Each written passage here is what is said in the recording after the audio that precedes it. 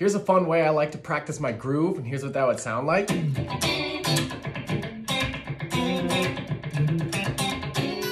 So for this example, I'm kind of trying to think like a drummer, first of all, okay? So what I'm gonna do is mute all 6 strings with my fretting hand, and then I'm gonna use my picking hand as like my percussive driver, okay?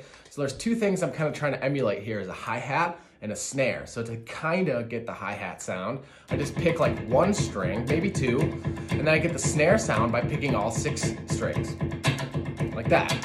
You have to be super specific, right? Just think less strings for the hi-hat sound and more strings for the snare sound, okay? So keep it easy. From there, add a chord or 2 here and there. And then we can kind of put in some more stuff.